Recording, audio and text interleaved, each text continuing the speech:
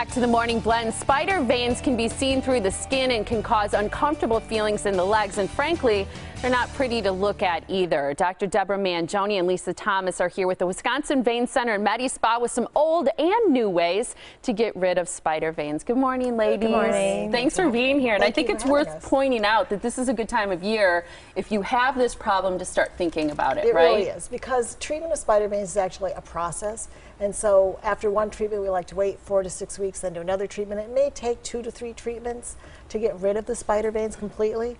But so it's a great time to start. Yes, before spring and summer get here. We've talked many times on the show about varicose veins. Yes. Today our focus is more on spider veins. Do you classify these as more a cosmetic problem? They usually are more of a cosmetic problem, but they may be indicative of something else going on. So depending on where the spider veins are located, there are kind of some clues to us.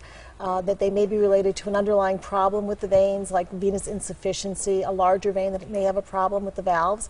And also, spider veins can cause discomfort. Mm-hmm. Yeah, I would think. A lot of women get them, right? It's quite common. Yes, it is. About 70% of women throughout their lifetime will develop some sort of spider vein issue. So 7 out of 10 women at some point in their life will develop spider veins, usually in the legs? Typically, yeah. Okay, and what's the reason for that? I think a lot of people associate it with pregnancy.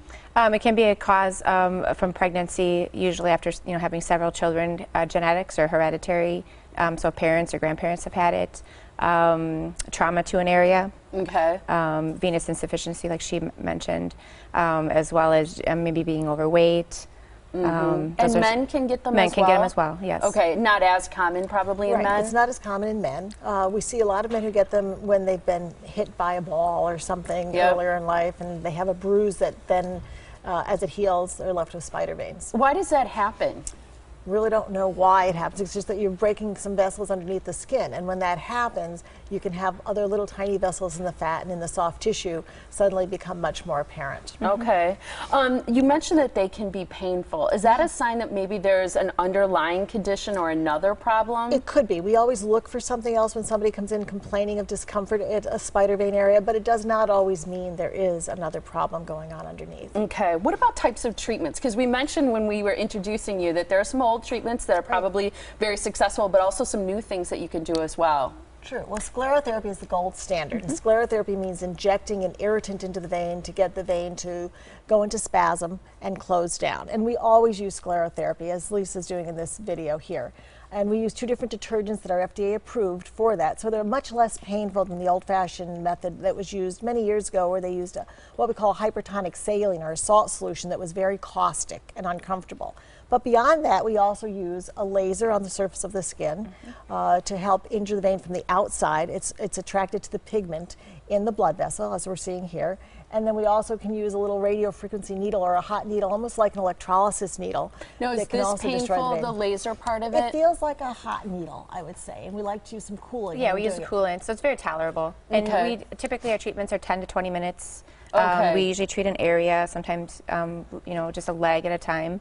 And you mentioned that it's a process. Is there downtime? And what about the support hose that a lot of people wear with this procedure? We do place our support hose before you even leave the office. We ask that you walk around, and we actually would like you to be active.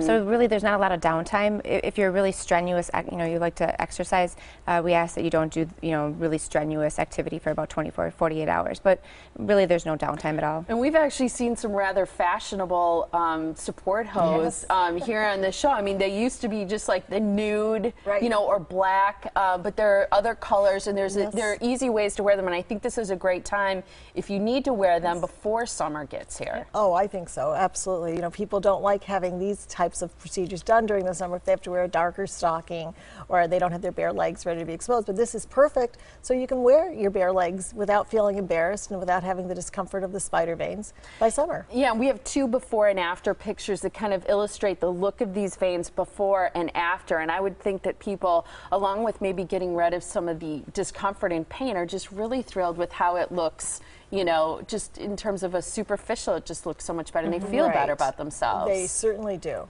And people come in and they say, I can't believe it, I wore shorts this summer, or I wore a skirt for the first time in years. So it's nice. And it also is a very nice way to finish up if we are treating varicose veins, and somebody has spider veins as well.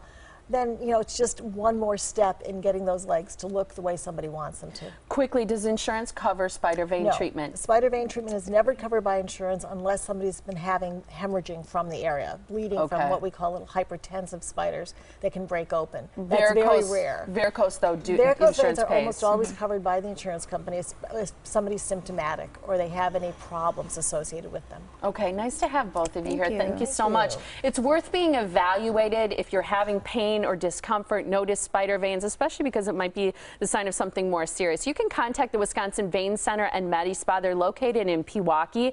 The phone number for an appointment consultation is 262-746-9088, or you can go to wimedispa.com. Again, thanks.